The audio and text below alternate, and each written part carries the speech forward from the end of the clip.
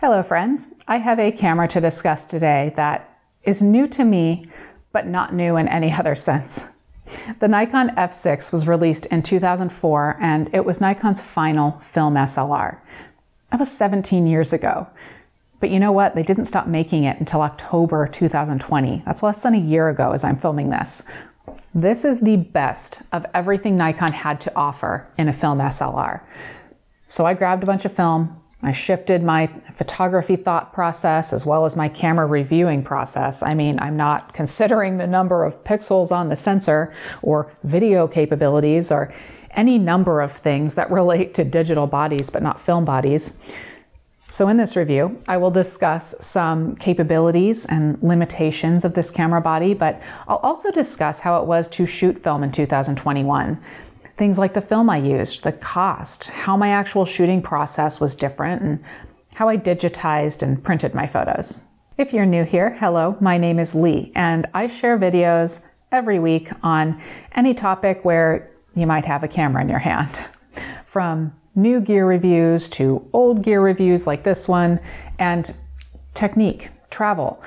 Sometimes you'll even see my partner in crime, Raymond, who was actually the driver behind getting me to review this F6. So subscribe if that sounds interesting to you. And before we get into the camera and more of my images, this portion of the video is sponsored by KEH. If you are not familiar with KEH, they buy and sell used gear. They are who I use to buy and sell used gear. In fact, Raymond and I have done both in the last month. We purchased this F6 from them, and we sold our Nikon Z50 and kit lens to them. It was sad to see the Z50 go, but it just wasn't getting much use from us, and I would love to think that it would go to a good home where it just won't sit collecting dust. I got a free estimate for the gear online. I was completely satisfied with the estimate, so I sent the gear to them. They assessed the kit, sent me an offer, I accepted, and the deal was done. It was quick and easy, which is exactly what I need. If I had to deal with the antics of selling on an auction or trading site, it just wouldn't get done because I've simply had too many bad experiences. And actually, I like KEH so much that I joined their affiliate program, which is good news for you because if you use my links and codes that are in the description of this video, you can get a discount off the purchase of used gear and a bonus on the sale of your used gear. And then I get a small commission, which helps keep this channel up and running. Okay, back to the F6. I have shot film here and there in the last decade, but never for a dedicated project with the intention of making a video on this channel. I always just did it for fun. A roll here, a roll there. So when Raymond found the F6 on KEH.com and proposed this project, he's been wanting an F6 for years, so he had been looking for one for a while. I knew that this would be different from those other times and that I had accountability.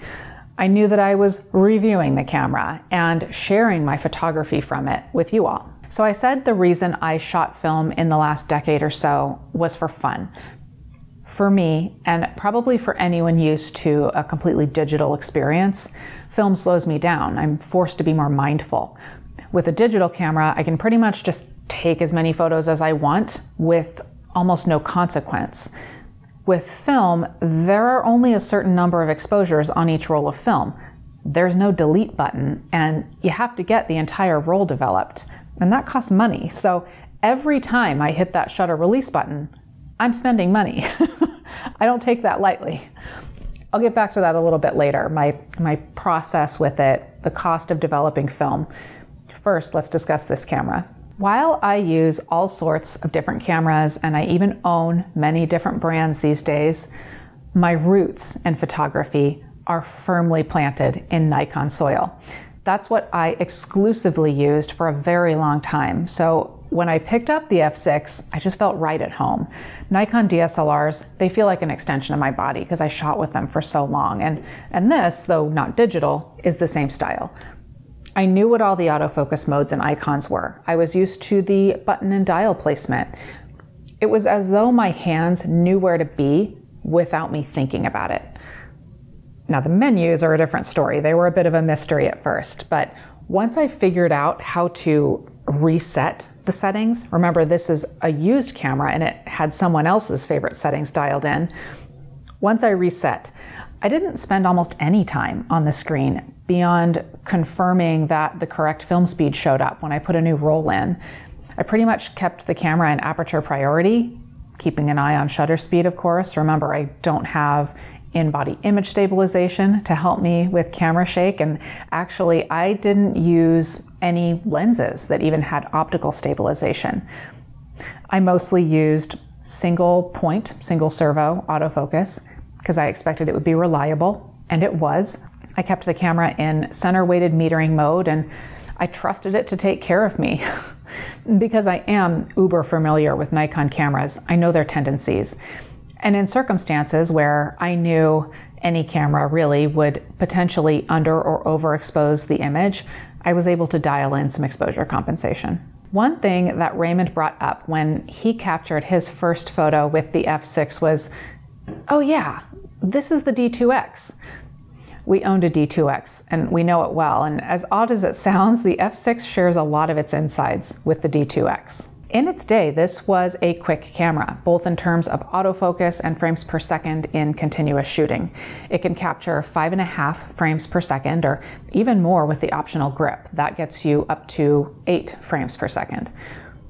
That being said, I'm certainly not burning through film using continuous shooting. The autofocus speed and accuracy was also very good when this camera was new, though you won't find face detect or selectable subject tracking here, and no autofocus points across the entire frame. In fact, they're grouped right into the middle, and there are only 11 of them. That led me to doing a lot of focus and recompose with some manual focus thrown in for precision. And that was fine with me, until the last handful of years when digital cameras got so smart with their autofocus detection and tracking. That was how I used my camera. Another thing that is a matter of perspective and preference is the sound of the camera. I have grown to very much appreciate my very quiet mirrorless cameras. And while the f6 is extremely quiet for a film camera, it's pretty loud with the perspective that I have now. I definitely noticed people noticing my camera when I was snapping off shots. I generally like to blend into my surroundings, but the noise is simply a trade-off when using a film camera. Another trade-off is the batteries. The batteries are kind of a pain. If you purchase the grip, you can use AA's, but without the grip, the camera takes a couple of CR123A batteries. That's not generally a type of battery that we have lying around the house. Both the expensive grip for AA's or using the CR123A batteries speak to the fact that this camera and any film camera in 2021 requires a commitment from the user. You can't simply take the camera home and just plug it into a USB charger. Let's address something here. I can talk to you about how quick the camera is, the usability, but I can't discuss things that I normally would in a digital camera review. Things like image quality, color, and high ISO performance. The reason is that a film camera doesn't really add anything to your image. It doesn't have much to do with the quality of the images. This camera will meter and autofocus for you, and those do affect the quality of the images. But in terms of colors and characteristics of the image, sharpness, the film and the lenses are what make a difference. So let's discuss both of those. There are quite a lot of different 35mm film stock types available out there, each with their own unique look. And remember that it is your film that controls your ISO, so you have to think about where you'll be shooting and what the lighting will be like, and choose your film speed accordingly. Now, quick note here. The f6 can detect your film speed and it will display it on the back screen, and the camera will meter accordingly. However, you can change how the f6 meters exposure by manually setting ISO in the camera. Also, keep in mind that you will experience a great deal of grain in your images, even at what would be considered lower ISO sensitivities on a modern digital camera. The interesting thing, though, is that from my own experience and from what I've heard from others, the grain is a part of what makes a film photograph recognizable as a film photograph, and it's a quality that film photographers actually like. The grain pattern is different from what you would experience on a digital camera, even if you're using those super cool film simulations that cameras like Fujifilm have on board. And now for lenses. Just like with digital photography, your lens will make a huge difference in the quality of your image. But what lenses can you use? The f6 uses Nikon's f-mount, and you can use a ton of Nikon lenses. AFD, AFG, AFI, AFS, and AFVR work perfectly. AIP lenses can manually focus, and then AI lenses can manually focus, but you can only use aperture priority and manual exposure modes. Moving to newer lenses, the E lenses with an electronic aperture work with the limitation that they only shoot at their maximum aperture. And AFP lenses will not work at all. Now, when I asked for questions from you all, one viewer asked if the camera supports newer Sigma and Tamron lenses, which is a great question. While I wasn't able to try a Tamron lens, I did have a couple of Sigma f-mount lenses in for testing. That's a story for another day, but I was seeing which one I wanted to purchase. If you're wondering why I was purchasing an f-mount lens when I shoot mostly mirrorless, subscribe, and that video will come up in your feed in the next month or so. Or actually, members, in a couple of Mondays, the member feature will give you a sneak peek as well. I will link in the description to learn more about channel membership if that sounds like something that you might be interested in checking out. But with those Sigma lenses, one of them worked just fine. The other had an electronic aperture, so it behaved just like a Nikon lens would with an electronic aperture. So the bottom line here is that you would definitely need to do a little bit of research when choosing your lenses on this camera. This camera is a mix between analog and digital. Obviously you're using film, but there are things like how you can purchase an external data reader with a compact flash card inserted, plug it into the camera's data port, and the f6 will record the EXIF data for each shot. And how the autofocus got so responsive. I can definitely see how this camera was the final evolution of Nikon's film body legacy in a time when digital was taking over. Let's discuss cost. If you purchase an f6 used in good condition, you're looking at somewhere around $1,000 here in the US. That's saying a lot, since many film cameras trade for almost free on the secondhand market. The f6 still garners a premium. As for film, prices seem to go up and down and will vary even further depending on where you purchase it. I generally see prices between $7 and $15 locally, and potentially much more online if you're looking for something specific. But again, these prices do swing pretty widely. And then for developing, that's another story. Again, I found a variety of prices.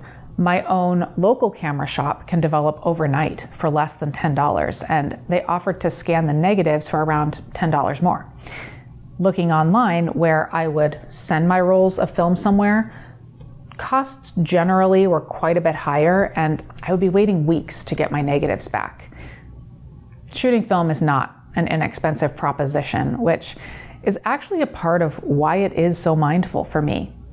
Like I said earlier, I am very aware that I am spending money every single time I press that shutter release button. Lots of folks asked me how we digitize our negatives. I could have paid the camera lab to do it, but we actually enjoy the process. It's sort of like date night for Raymond and I.